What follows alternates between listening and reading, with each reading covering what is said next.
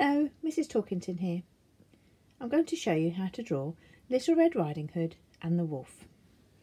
Let's make a start. We're going to draw the wolf on this side, hiding in the trees, and then we're going to draw Little Red Riding Hood on this side. So let's start with the wolf. He's the same wolf that we've drawn for the three little pigs. So let's make a start. I'm going to start with the top of his face, and then we're going to go round for his nose. I'm going to put his nose on the end, and we're going to make it look shiny. So we're going to leave a little circle here. I'm going to colour all of that in black.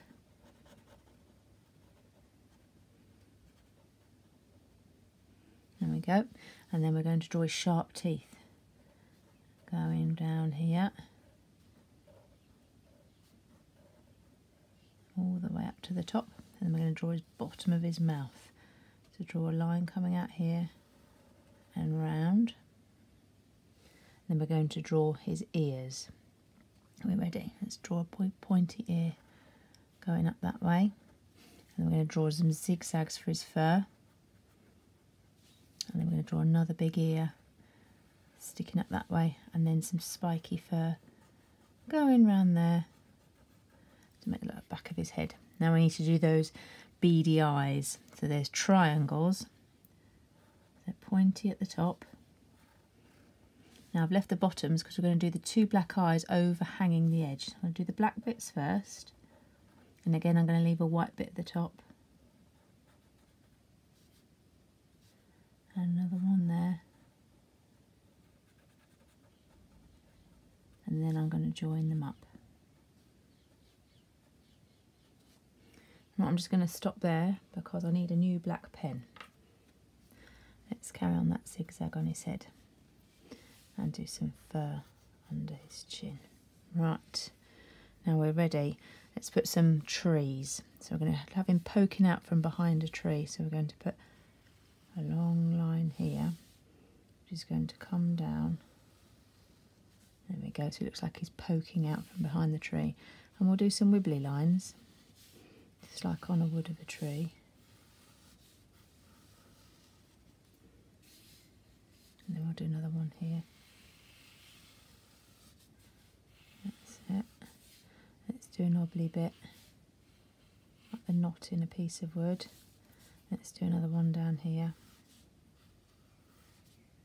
There we go. And then we can put his tail sticking out the back. Let's do a little bit more, a few more pieces of bark. And then we'll put his tail coming out. His spiky tail. There he is. Okay, so there you've got your wolf. Now we're going to start with Little Red Riding Hood over here, who's walking through the woods. So we're going to start with her hood on the top. We're going to start with a big triangle shape. So I'm going to put a little dot at the top, and I'm going to put a little line at the bottom, and I'm going to join it all up in like it's like a pointy circle. It's a bit of a strange shape. You'll see what I mean when I do it. So I'm going to join this up this side to make a point, and I'm going to go the same another way. So it's like a upside down heart, I suppose.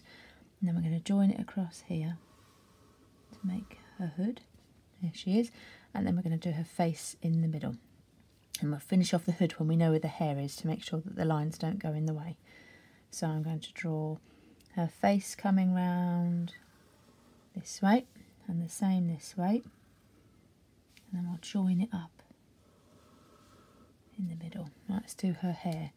So I'm going to do a big zigzag fringe. Go around her face, and then a wibbly line the other side. Let's put her two little eyes in. 1, 2. I'll do a button nose and a little smile. We could even do a little shocked face because she's just seen the wolf. You decide. I'm going to do a little smile for her. And do her eyelashes hiding underneath. There we are, poking out from her fringe. There we go. Seems quite happy walking through. Now let's finish her ponytails. I'm going to put a couple of ribbons in her hair. So let's draw a little square there and a little square there. And then we'll draw that heart shape on that side. and heart shape on that side, and the same on there. Heart up there, upside down heart there. We've got the bows.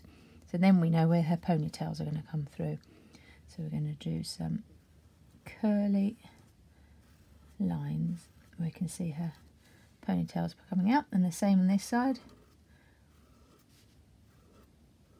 There we go. So we've got, now we know where her hood's going to go, and so we can finish that line off going into there so it doesn't get in the way. I'm poking right under there, and the same one in here. Maybe join her hair up together. Okay, so we've got her face. Let's start with her red hood. So we've got a hood and then the rest of her cape. So let's do a big button here. The two bits in the middle for the button. And where it's going to fasten up, it's going to go on that side. And then that side. And then we're going to make it go around here. So I'm going to go down, across, and then because it's going to be behind the wolf, which is why we drew the wolf first, go behind his nose. There we go. And the same the other side. So let's go down that way and out from the hair. There we go. And then we're going to put her dress underneath. So a little bit like Goldilocks' dress was. Join it up in the middle. There we go. Put the frilly bit on the bottom. The bumpy line. And let's see if I do another little line. Make it a little bit different to the one we've done before. Now, in the story, remember, Little Red Riding Hood was on her way to see her grandma, and she was taking a basket of cakes and apples. So we're going to draw the basket in the middle. So we'll draw her hands first, because they're going to go on top of the basket, and then we'll draw the basket so it looks like she's holding it. So we're going to draw two shapes either side. They're her sleeves. Then we're going to do her little hands holding the basket. Now we know where the basket goes, so we can draw a rainbow shape for the handle. And then we can do another rainbow shape for the bottom for the basket where the fruit's inside. And then we'll do the basket like we did. Do you remember a long time ago we did a hot air balloon? And we drew little lines on it to make it look like it was made of sticks. And we staggered those lines again to make it look like it's woven. That's how baskets are made. There we go. Now, I've left the middle bit empty because I'm going to draw the apples and the cake in, and then I'm going to draw the rest in. So let's draw an apple. On that side, let's draw the stalk. And maybe should we draw a little leaf on it because it's just come off the tree. And then should we draw a little cupcake. Some lines. And then a cake. And should we put a cherry on the top? There we go. Now we can draw the back of the basket so we know where that goes. So we'll just draw a line on the back. Okay, and then I'm going to draw some diagonal lines so it looks like the handle, and the same on this, on the front here. There we go, and the same in the back there. Okay, so we've got an apple and a cake. We've got our hands in. I'm going to do the top of her dress now. I'm going to draw two upside down rainbows and some matching lace on the edge, and the same on there. There we go.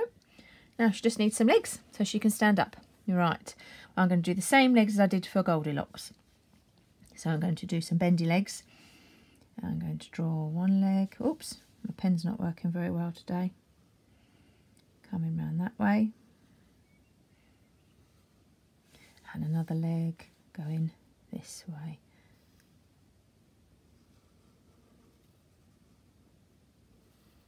There we go. Now I'm going to put some shoes on her.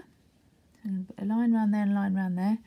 I'm going to draw a little upside down door shape, and then I'm going to do her little buckles with a dot and a dot there.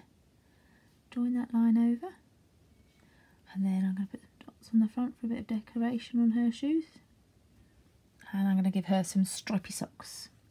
I'm going to do a curvy shape because her legs are curves. There we go. Have I missed anything out? Oh, that's right. Now we're ready to put the bit of the cape going behind her dress. And I think she's finished. We could add some flowers on the floor, because I think in the story she picked some flowers for her grandma on the way, didn't she? There's some growing on the ground, and there could be some growing up tall, like we've done by the side of the river. We had some flowers growing, didn't we? And I think we had some flowers on the Three Little Pigs as well. Should we do some taller ones? Should we draw those tulip shaped ones again? They're like a broken egg. There we are. And some leaves. You could do some birds, you could do more trees in the background. And there you have it. Little Red Riding Hood on her way to see Grandma and encountering the big bad wolf. I hope you enjoy enjoying your pictures, and I look forward to seeing them when you send them in to me. Well done.